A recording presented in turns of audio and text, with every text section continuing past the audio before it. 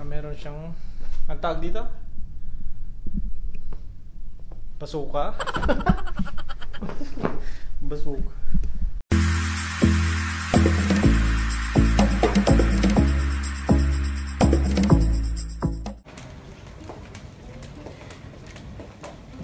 Courtesy of Mubarak Al-Falasi and Priscilla Al-Falasi. So, room 205.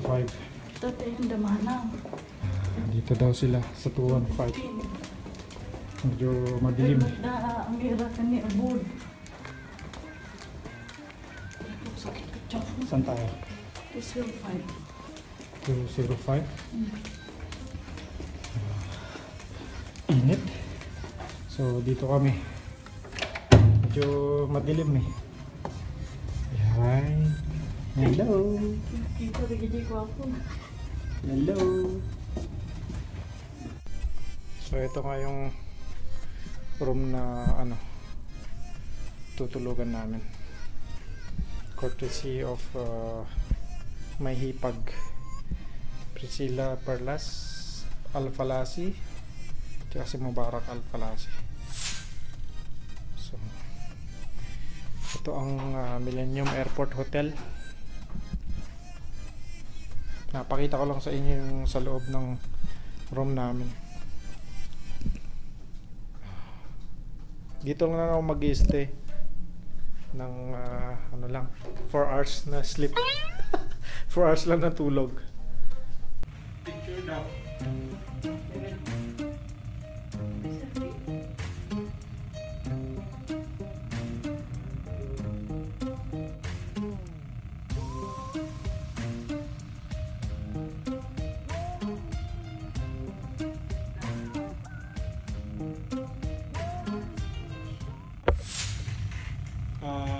So yun nga guys, dito nga ako ngayon sa sa Millenium Airport Hotel.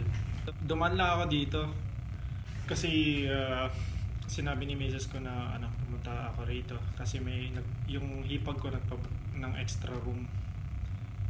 So kagaling ko lang trabaho, dumiretso na ako rito. Pakita ko sa inyo yung room guys. So ito sa loob. Ito yung room. Ito yung bed. Okay. So nakikita nyo, may maliit na sofa. May yan. So, ganyan. Ito yung style dito sa loob. Yan. May small table siya rito. As usual, lahat naman ng hotel, di ba, may parang office na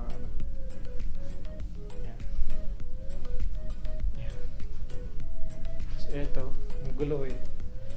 Gamit ni Mrs. So ito.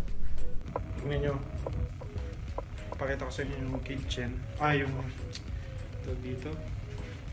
Toilet. Ito yung toilet guys. Yan. May bathtub siya. Malaking salamin. Of course. As usual, may mga shampoo, may mga sabon.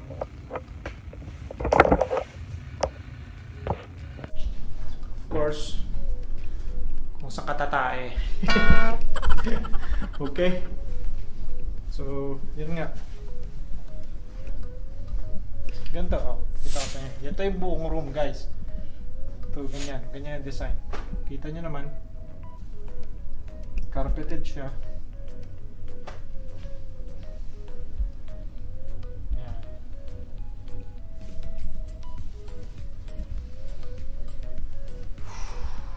Try natin umupo. Malambot. Malambot yung mga ayoko ng ganito eh. Medyo yung masyadong malambot yung unan. Meron siyang ang tawag dito? Basuka?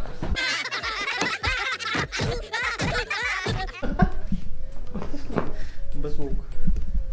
Hindi ko alam. Kakain muna ako guys. Kasi gutom na ako, galing ako ng trabaho pang afternoon. 2 to 10 PM yung trabaho ko kanina.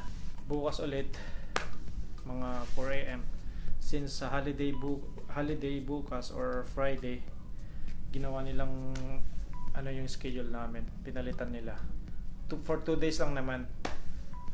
So kailangan ko pumasok ng 4 AM until 2 PM. Ayun. Wala kami magagawa kundi mag-duty ng mag-duty sa Terminal 3. Busy kasi maraming taong aalis, magbabakasyon, lalo na sa departure kasi busy. So bale 3 kami bukas naka-duty sa Terminal 3. So sa mga nagtatanong kung ano nga yung trabaho ko, isa po akong IT support engineer sa Terminal 3. Dubai Immigration po yung company ko. Okay. So, tara guys, kain muna ako ha. Taran! Pansit Canton. Ayan.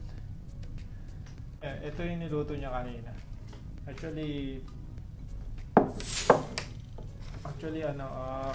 uuwi sana ako sa bahay. So, sabi niya, dito na lang ako diretso. So, diretso na ako rito. So, kailangan ko lang ng kutsara. So, ito na lang. Alright guys, kain tayo. Kain po tayo. Hindi ko maubos to kasi ang dami oh.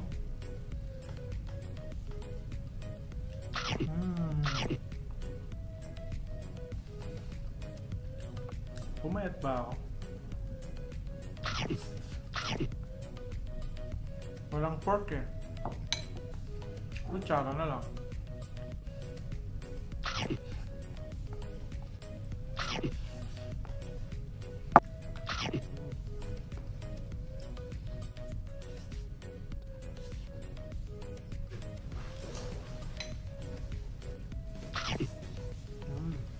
Sarap. Kasi nagutom eh. May tinapay pa ako dyan. Gigising na naman ako mamaya. Mga 3:30. Kasi 4 AM yung work ko mamaya. So kailangan gumising ng 3:30 or 3 o'clock para makapag-ready. Walang overtime. Wala eh, gano'n talaga eh. Pasok na walang overtime pero bibigay na 2 off after eat. Imbes na pera na ibibigay, day off naman na ibibigay. Walang niya. Dapat pinera na lang, no? Masarap kung sana kung pera, no? Ibibigay. Sa day off. Sa day off. Kasi kung day off, wala eh. Pahinga ka lang, okay na eh. Pero pera, at least, pwede mo pa ibili ng pagkain, bili mo ng pang grocery. Ewan ko bakit hindi sila nagbibigay ng overtime sa amin. Shift allowance meron, pero mga overtime wala. Mga public holidays wala kami nun. Diyan laki sana. Kaya mo pag 4 days ang holiday tapos naka-duty ka, magta times 2 yun. So another view. Kain ng loaf bread, brown bread. Ito sana yung kakainin ko sa bahay pagdating ko. Dito ko na lang kinain. Hindi na ako lalabas. Bibihis lang ako ng pantulog. Pag-gising, papasok na. Magpahinga lang ako rito.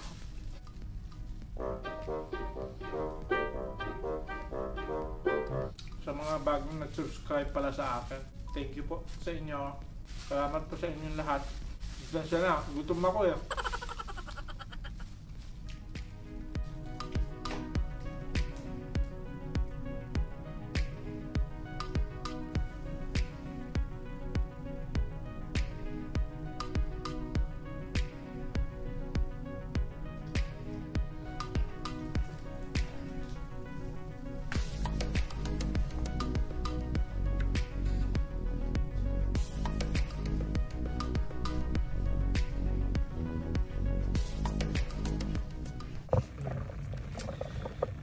Okay guys, hanggang dito na lang muna.